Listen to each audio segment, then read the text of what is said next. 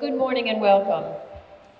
The National Safety Council is a century-long organization that has been working with individuals, organizations, and business leaders and federal agencies in the mission to help people live their fullest lives. Unfortunately, for the first time in our lifetime, the likelihood of someone dying from a preventable opioid overdose has eclipsed the odds of dying in a car crash. We cannot live our fullest lives until we do all we can to ensure that we change this outcome.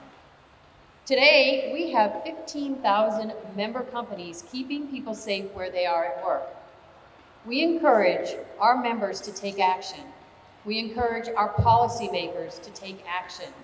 And we encourage the public to take action. Our goal with raising the public awareness through this memorial is to ensure that we can do all we can to seek solutions. I'm very grateful to have the incredible host partner of the District Attorney, Singas, and all the local leaders here today to join us as we unveil the Prescribed to Death Memorial in Garden City. We are also grateful for our presenting sponsors, Norwell Health and RXR Realty, and our national sponsors, Stericycle and Schneider, as well as our supporting sponsors, Flexon Therapeutics, Save the Michaels of the World, the Eric and Mark Blumenkrantz, and also the New York Mets Foundation for sponsoring this 8th national stop of the Prescribed to Death Memorial. Nearly 90% of memorial visitors have told us that they will change their behavior as a result of what they've learned. We know we're making an impact. In 2017, New York State lost over 3,200 people to the opioid overdose. 20% of those overdoses occurred right here in Long Island. The crisis has impacted every community in our nation. In the US, 1 in 4 are addicted themselves, know someone who is, or know someone who has died as a result. The memorial behind me portrays the 22,000 people lost in 2015. And on top of that, we've lost 100,000 lives to prescription painkillers, heroin, and fentanyl since 2016. It's not just about the staggering statistics, but what the faces on the wall represent. The data speaks to our minds, but the individual stories speak to our hearts. The memorial not only brings visitors face to face with this everyday killer, but also encourages action so that others can help eliminate these preventable deaths. First, talk to your healthcare provider about the risks of opioids. Despite all of the news coverage, we found that 1/3 of opioid users who are prescribed them don't realize the medication they're taking is an opioid drug. We have created Warn Me labels, I'll show you one here, so the public and medical prescribers, practitioners can have a conversation about the risks and the alternative to opioids. These are stickers you can put right on your prescription card, right on your healthcare provider card. Next, clean out your medicine cabinets. You can see a representation of that here behind me. We know that 64% of users don't get their pills from a valid prescription.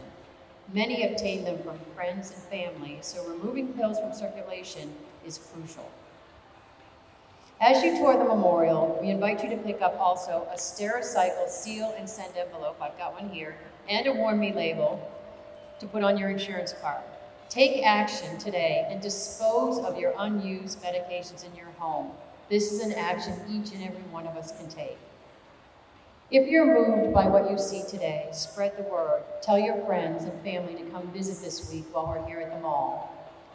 And finally, if you are an employer, and I know many of the folks here in front of me today are employers, we have launched a new Opioids at Work Employer Toolkit. We did this last week with the Surgeon General. It is free. You can download it at nsc.org/opioids at work and take action in your workplace. We can touch so many lives in bringing this conversation and resources to the places that our community members and family members work. Together we can make an impact right here in Long Island and beyond to ensure that those people get to live their fullest lives. So with that, I want to thank you for being here today, and I'm honored to introduce our next our next presenter. It is our host partner for this event, the Nassau County District Attorney, Madeline Singas. As the chief law enforcement official serving Nassau County's 1.3 million residents, District Attorney Madeline Singas fights to ensure that Nassau remains one of the nation's safest suburban counties. She has made combating the opioid epidemic at her top concern for her office, prioritizing education to prevent addiction as well as treatment options. Please join me in welcoming her to the stage. Lorraine, thank you so much for bringing this incredible exhibit here. I'm so moved by it, I hope, and I'm sure that all of you will be as well. I wanted to thank Lorraine Martin from the National Safety Council and all of the people working with her that were able to bring this here to Roosevelt Field. Our county executive is here, Laura Curran. Police Commissioner Ryder was here but got called out. Sharon Richmond, thank you. She's going to talk to us a little bit about what her and her family went through.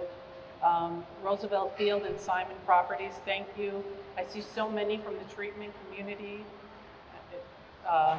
Dr. Jeff Reynolds, thank you, from FCA. Steve Chasman, I saw here he is from LICAD. There's so many people here, and we can make change because we all are working together. Everywhere I go in Nassau County, it never fails. Someone will approach me. It doesn't matter if I'm on the North Shore or if I'm on down south. It doesn't matter if I'm east or west. Someone will approach me at an event, at the grocery store, at a movie theater, at dinner, wherever I am, to share a story about a loved one who succumbed to an opioid overdose death, or someone who's in the throes of addiction. And I welcome those stories because when I hear them, first as the DA, second as a mom, it just motivates me to do more, to make sure that we get involved, that we're not just talking about things, but we're actually doing things. So for me, I often share those stories again when I go out and talk to people because it's a way of remembering that person. It's a way of giving recognition to the enormous pain that a family has gone through.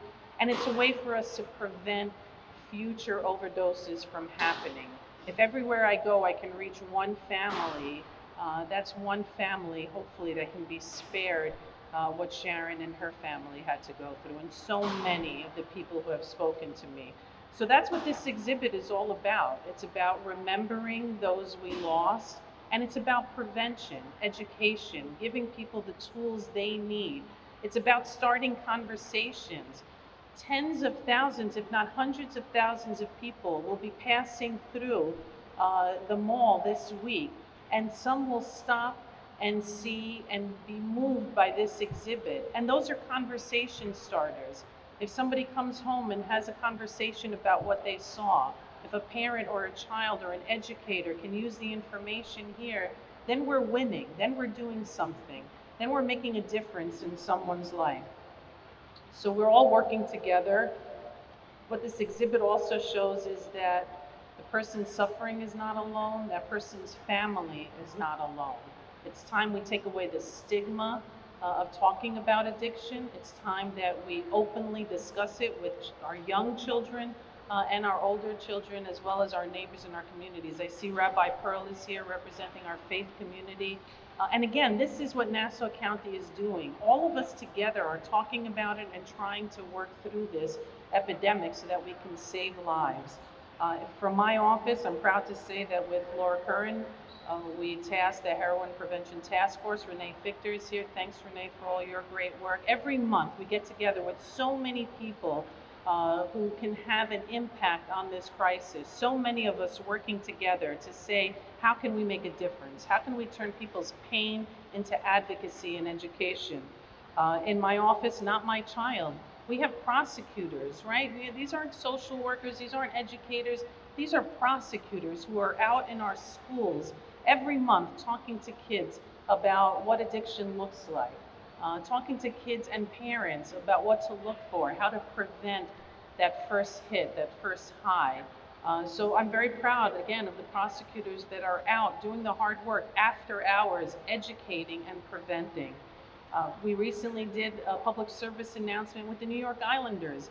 Matt Martin and I did it again, so that people can see their sports heroes saying, "Wait a minute, let's stop for a second and talk to our kids and talk to our parents about addiction, about opioids."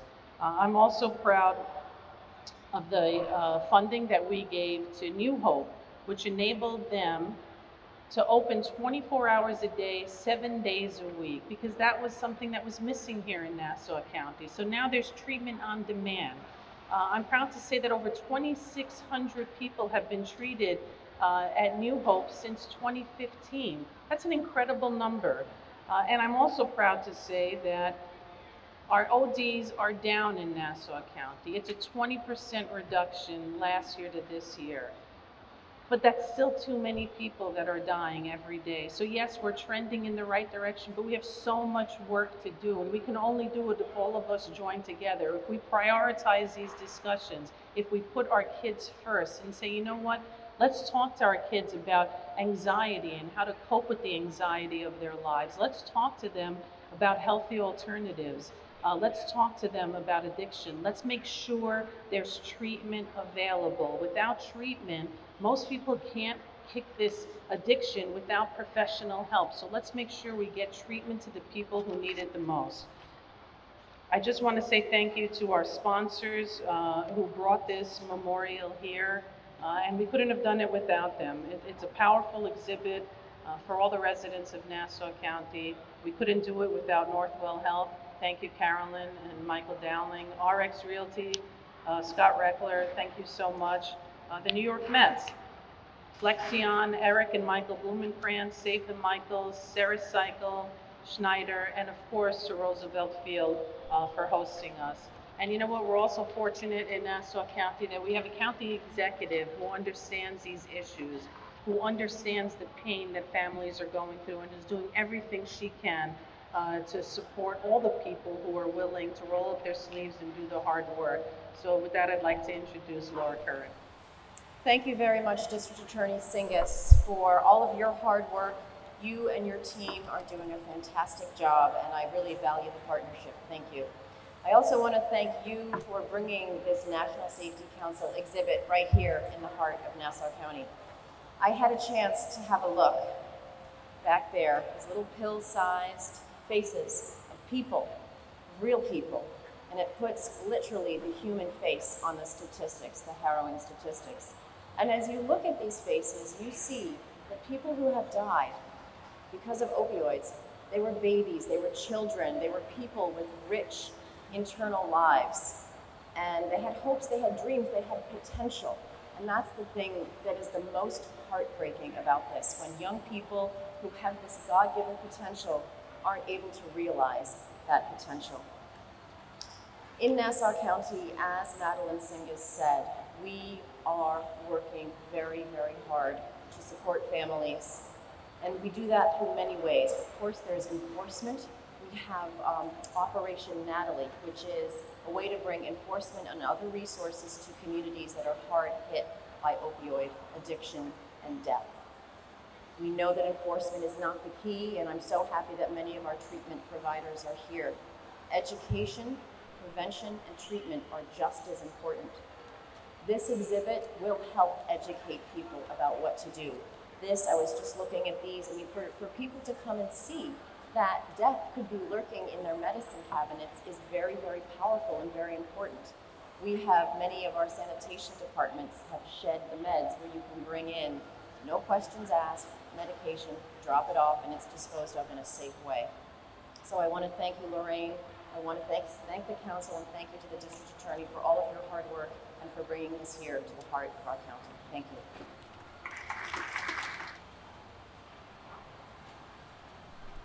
God blessed me with my son Vincent for 25 years. He was sensitive, kind, funny, and insightful. He was popular. He played almost every sport. And his teachers said he always brought conversations to the next level and stood up for those who couldn't stand up for themselves. The one thing that most people never knew was no matter how hard he tried, Vincent still battled with serious mental health issues: ADHD, trichotillomania, anxiety, low self-esteem, which eventually led to deep depression. Even though Vincent had a family that absolutely adored him, and everyone he met thought he was handsome, smart, and funny, my son Vincent never saw himself that way. Children need to be taught how to communicate and be given a variety of strategies to communicate in today's world. We have to work together. It needs to be at the family, school, and community level. Vincent started smoking marijuana in high school. Toward the end of my son's life, he shared that pot was his gateway drug into stronger drugs. When Vincent graduated, my house was no longer the place where everyone came. After high school, he was hanging around with a different crowd. During college, his A grade started to falter. Then he lost his job. Something wasn't right. I searched his room and found what I feared most. Oxycodone had become Vincent's drug of choice. We had heated discussions that oxycodone was extremely dangerous and addictive. He would show me research that denied it. As we all know, powerful companies can find ways around the law and state just about anything and get away with it. Unfortunately, things took a turn for the worse. Vincent began to isolate himself. Oxycodone amplified Vincent's anxiety and depression. He could hardly get himself to go to work or even out of the house. Vincent tried to self-detox and get clean on his own, failing several times. Finally, in 2016, Vincent agreed his addiction was out of his control. On 2 separate occasions, my son was given 3 days to detox. Both times, my insurance company denied him the inpatient services we pleaded for. The insurance company said he didn't fit medical necessity. First, he had a supportive family. Second, he was motivated to get better. The third time the insurance company denied my son, I filed a complaint with the Attorney General's office. They appealed and they were able to get my son 14 days. 14 days. Such a short time to physically and emotionally overcome addiction. And certainly not enough time for my son Vincent. My son came out and soon relapsed, this time to heroin. After battling with the insurance company for months, they finally approved my son. This was our 4th attempt in the course of 1 year. Regrettably, unbeknownst to us, insurance companies can back deny services within 30 days of approving. After detox and 14 days, my son was back denied and had to leave. He was crying, he needed more time. They placed Vincent on anti-anxiety medicine and antidepressant medicine. He was trying to get better. He went to outpatient every day, met with his counselor weekly, and attended meetings every night. In the next few weeks, my son Vincent stayed clean. He was beginning to be himself again. However, without getting the services and the treatment he desperately needed and deserved, my son relapsed and bought drugs unknowingly laced with the deadly drug fentanyl. My son Vincent had no chance. My son Vincent passed away on September 13, 2017. Vincent's battle was like one too many others. In his honor, I advocate for change. He had so many barriers, making it so difficult to get the help he needed. Whether being denied Suboxone for detox, incorrect information to determine appropriate services, or getting the Vivitrol shot to help prevent relapse, no one should ever have to fight so hard for the basic human right to health care. Insurance companies need to comply with the 2008 Mental Health Parity and Addiction Equity Act. It's a federal law. It states that anyone with a mental health or addiction issue get the same basic human rights to health care as those who have regular medical conditions. I couldn't imagine if my son or anyone's child had a regular health disease such as diabetes or cancer, that if they had a supportive family and were motivated to get better, that they would get denied the care they needed. Insurance companies should bear the burden of proving they are in compliance, not the consumer. The thousands of scrambled, unnumbered pages filled with technical codes, are difficult to decipher, arrive too late, and are overwhelming at best. Insurance companies are the ones who should be held responsible to cross-reference patient information for accuracy prior to denying services, especially when one's family is in crisis. It unjustly places additional barriers that delay getting the delay getting the health care that they need in time. It is my hope that by sharing my son's story, I can encourage the importance of communication, education, and most importantly, the equality for basic human rights to health care. To create change is difficult, but never impossible. We need to work together to fight the disease of addiction and create the change we want to see in our communities today. Thank you.